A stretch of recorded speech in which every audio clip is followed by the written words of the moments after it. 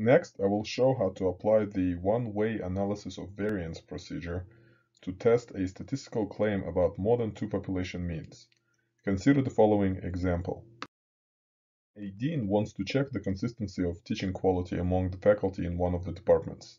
A sample of students was obtained from 3 classes taught by 3 different faculty, and their common final exam scores were recorded. Use 10% significance level to test the claim that the teaching quality is consistent among the 3 courses.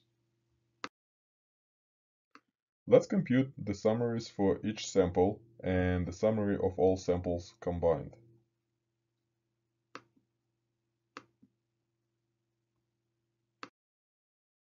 Now, let's identify the statistical claim that needs to be tested. The claim is that the teaching quality is consistent among the 3 courses.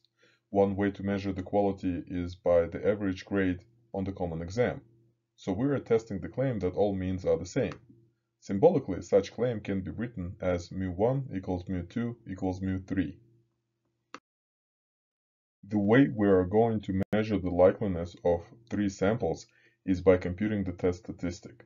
But let's gather some intuition about what are we trying to achieve here. This is the distribution of all test results as if they were in one sample. We can call it the average distribution. These are the graphs of 3 sample distributions that we obtained. Do they look the same, or in other words, do they look like the average distribution? The answer is not obvious. It will be an obvious no if they look like this, and in such case we would expect the test statistic to be very high. But if all distributions were overlapping the average distribution, then the answer will be the obvious yes, and the test statistic will be equal to 0. Before we begin the ANOVA procedure, let's check if all necessary assumptions are satisfied. The samples must be assumed simple random and independent. If not, then the results of the test are invalid. Populations must be assumed normal, and they must have equal population standard deviations. We will use the following template to perform the hypothesis testing. In step 1, we will set up the hypothesis. In step 2, we will identify the significance level. In step 3, we will find the test statistic using the formula. In step 4, we will perform either the critical value approach or p-value approach to test the claim.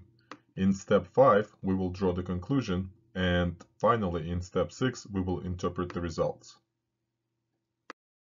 The null and alternative hypotheses are always the same in any ANOVA test. The null hypothesis is that the population means are the same, and the alternative hypothesis is that at least one of the means is not the same as the others. An ANOVA test is always right tail. Step 1 is complete. The significance level can always be found in the statement of the problem. In our case, it is 10%.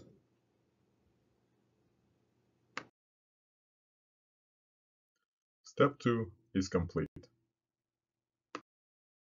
The test statistic can be computed by finding the ratio of the variation between the samples and the variation within the samples. To compute the test statistic, we are going to use the template. First, enter the sample sizes in yellow. Then enter the sample means in green. And the mean of 3 samples combined in the provided cell. Then enter the sample variances in blue. The variation between the samples will be computed using the following formula. To find the total 1, we will multiply the sample size by the square of the difference between the sample mean and the mean of all samples and add them together. To find the denominator, we subtract 1 from the number of samples k to get 2. So the variation between the samples is equal to 84.08 divided by 2, which is 42.04. The variation within the samples will be computed using the following formula. To find the total 2, we will multiply the variances by the sample size minus 1 and add them together. To find the denominator, we subtract k, the number of samples, from n, the number of observations altogether, to get 18. So the variation between the samples is equal to 867.75 divided by 18, which is 48.21. The table summarizes all the computations necessary to compute the test statistic F0, which follows the F distribution with 2 degrees of freedom in the numerator and 18 degrees of freedom in the denominator. The test statistic F0 is the ratio of the variance between the samples and the variance within the samples, which is equal to 0.872. Step 3 is complete. Next, we will test the hypothesis using 2 different approaches, the critical value and the p-value. In the critical value approach, we construct the rejection region. In this approach, we need to know the significance level alpha and the type of the test. We draw the rejection region under the F probability density curve with 2 degrees of freedom in the numerator and 18 degrees of freedom in the denominator, according to the type of the test. So right tail test will have the rejection region in the right tail. The region must have the area equal to the significance level 10%. The left boundary of the region is the critical value F0.10, which is 2.624. So the entire region can be described as all the values to the right of 2.624. In p-value approach, we compute the p-value. In this approach, we need to know the test statistic and the type of the test. We find the p-value using the F probability density curve with 2 degrees of freedom in the numerator and 18 degrees of freedom in the denominator, according to the type of the test. So in the right tail test, the p-value is the area to the right of the test statistic. Symbolically, it can be expressed as the probability of F being greater than 0.872, which is 0.435. Next, we are going to decide whether to reject or not reject the null hypothesis.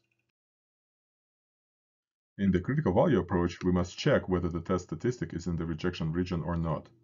Our test statistic is 0.872, and it is to the left of the critical value 2.624. Thus, it is not in the rejection region. In the p-value approach, we must check whether the p-value is less than the significance level or not. Our p-value is 0.435, and it is greater than alpha. Both tests suggest that we do not reject the null hypothesis in favor of the alternative. Next, we are going to interpret the results. Interpretation.